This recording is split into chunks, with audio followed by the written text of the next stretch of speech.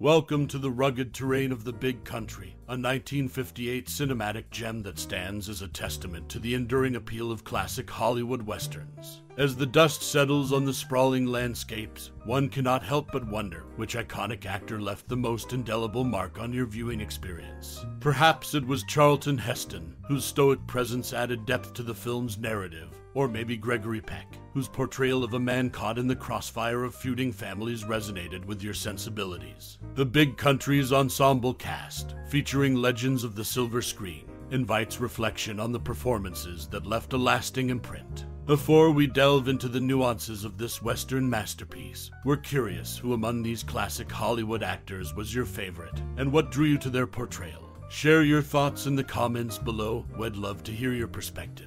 Now, as we ride into the cinematic plains of the Big Country, let's uncover some intriguing tidbits about this timeless classic. Did you know that the film's director, William Wyler, opted for an unconventional use of music, employing only the main theme to enhance pivotal moments, creating a distinctive auditory experience? This deliberate choice adds a layer of authenticity to the vast landscapes that serve as the backdrop to the unfolding drama. Furthermore, the film's thematic exploration of honor, pride, and the futility of violence against the backdrop of the American West offers a captivating narrative that transcends its time of production. The Big Country is more than a tale of dueling families. It's a reflection on the human condition in the face of moral quandaries. Before we conclude our journey through this cinematic landscape, we're eager to hear about your most cherished memory or personal experience related to the Big Country. What resonated with you, and how has this classic left an imprint on your cinematic journey? Share your stories and memories in the comments below. So, saddle up and join the conversation. Your insights enrich the tapestry of cinematic appreciation. What classic Hollywood actor in this movie was your favorite, and what lasting memories do you hold dear? We look forward to hearing from you. In the Big Country, Burl Ives, one of the actors, had a positive experience working with director William Wyler. Ives mentioned that he found Wyler delightful and never got annoyed with him. Despite Wyler's enigmatic approach, Ives appreciated the learning experience and the challenge of figuring things out. Interestingly, the film stands out as the only one featuring Gregory Peck and his sons Jonathan Peck, Carrie Paul Peck, and Stephen Peck. This unique family connection adds a distinct element to the movie, showcasing a rare collaboration among family members in the entertainment industry. In a notable equestrian detail, Steve Leech, a character in the film, rides a striking black and white paint horse. This same horse reappears in The Stalking Moon, another film starring Gregory Peck, where it is ridden by the Apache chief Salvage. The continuity of the horse's presence adds a touch of familiarity for those familiar with both movies. These behind-the-scenes insights and unique aspects contribute to the distinctiveness of the Big Country, making it a noteworthy piece of cinema history. The collaboration between Burl Ives and William Wyler, the family connection with the Pecks, and the recurring horse character all add layers to the film's narrative and production. President Dwight D. Eisenhower, a film enthusiast, held the Big Country in high regard. After 4 consecutive screenings at the White House, he declared it to be simply the best film ever made. My #1 favorite film. This presidential endorsement speaks volumes about the impact and quality of the 1958 movie. Eisenhower's praise provides a unique perspective, showcasing the film's significance beyond the entertainment realm. Such recognition from the highest office in the United States undoubtedly contributed to the movie's lasting legacy and widespread acclaim. In the midst of the Cold War era, with geopolitical tensions at their peak, the Big Country took on an unexpected role. According to Gregory Peck, the film's star and co-producer, director William Wyler intended it to be a left-wing allegory for the Cold War. Peck, known for his strong convictions, believed that the United States should have maintained positive relations with the Soviet Union and China after World War II.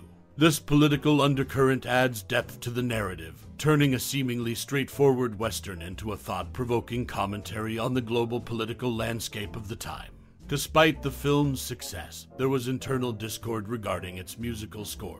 Director Wyler initially despised Jerome Moros's composition and sought to replace him. However, the audience's enthusiastic response, particularly to the opening theme, convinced star and co-producer Gregory Peck to intervene. Moras not only retained his role but went on to earn an Oscar nomination for his work. The score is now regarded as a classic in the Western genre, showcasing how initial disagreements can lead to artistic triumphs. In conclusion, The Big Country from 1958 transcends the typical Western narrative, gaining accolades from none other than President Eisenhower himself. Its unexpected role as a Cold War allegory, coupled with the behind-the-scenes tension over the musical score, adds layers to its legacy. The film stands as a testament to the complexities of filmmaking and the unpredictable paths that lead to cinematic greatness. The Big Country, a 1958 film, shares more than just its release year with Anthony Mann's Man of the West. Both movies were crafted by the same set designer, Edward G. Boyle. Notably, the Hannassey hideout, ranch in the Big Country, is the exact location used for the ghost town of Lasso in the final act of Man of the West. The shared setting adds a layer of interconnectedness to these Western productions, revealing a practical side of filmmaking where resources were maximized. Amidst the rugged landscapes and Western drama, a peculiar behind-the-scenes detail involves actor Slim Pickens doubling for Gregory Peck in a horse riding scene. Pickens, who owned the horse, was adamant about his involvement, showcasing a unique aspect of the film's production dynamics. However, the set wasn't devoid of tension. Tempers flared, notably between director William Wyler and Charles Bickford.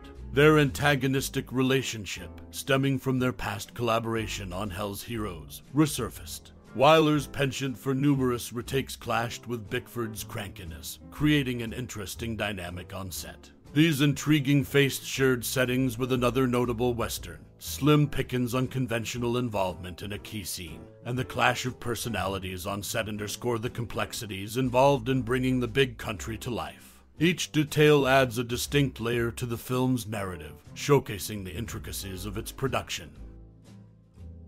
As we bid adieu to the cinematic landscape of the Big Country, let the echoes of its vast, untamed terrain resonate within you. Allow the sweeping landscapes and poignant characters to linger like the fading notes of a timeless melody. In the quiet aftermath of this 1958 masterpiece, take a moment to traverse the landscapes of your own experiences. The Big Country is more than celluloid. It's a mirror reflecting the vast expanse of human emotions and the nuanced interplay of courage, love, and rivalry. As you navigate the recesses of your memory, recall the moments that stirred your soul, echoes of Gregory Peck's stoic resolve, the thunderous clash of two worlds, and the delicate dance of morality in the face of adversity. Now, dear reader, it's your turn to step into the spotlight. Share with us the fragments of your personal connection with the Big Country. Perhaps it's a cherished family tradition, an unexpected revelation, or a quiet realization that unfolded in the shadows of this cinematic epic. Your narrative adds another layer to the rich tapestry of this film's legacy.